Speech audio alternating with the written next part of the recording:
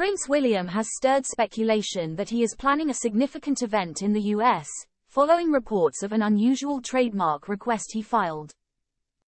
The Prince of Wales might be considering organizing a charity run in America, as the request filed included the phrase printed race numbers.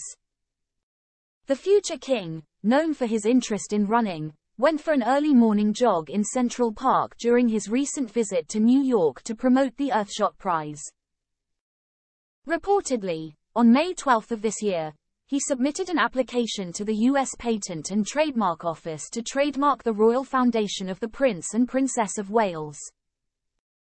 The application lists Kensington Palace, London, as its address and seeks to trademark the foundation's name for purposes related to promotional campaigning, charitable fundraising, educational activities, and healthcare services relating to mental health.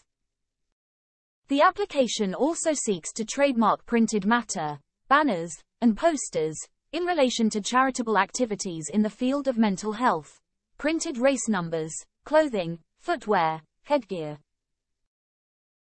A legal expert familiar with trademark applications noted that it's unusual to explicitly specify printed race numbers in such a request. The lawyer raised the possibility that this detail might suggest plans to host a race or fun run in the United States. They added, "Normally the language is fairly broad and all-encompassing, but for this application to mention race bibs, in particular, might suggest they are thinking about hosting some sort of race or fun run here in the States."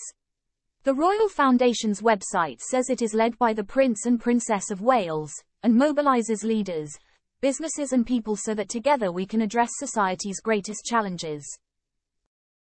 While visiting New York last month, William, 41, addressed the room at the Earthshot Prize Innovation Summit at the Plaza Hotel.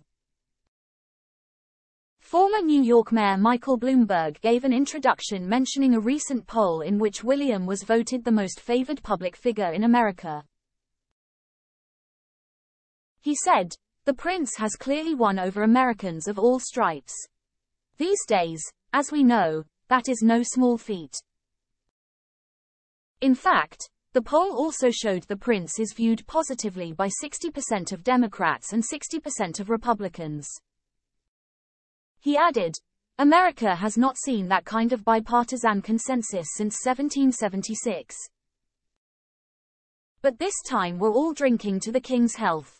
Last year, Kate and William visited Stratford in East London to celebrate the 10th anniversary of a charity program set up to carry the legacy of the 2012 Olympics. There they celebrated the 10th anniversary of the program, launched by the Royal Foundation in 2012. The couple had the chance to meet some of the young people who the charity works with and learned about the sports sessions they offer.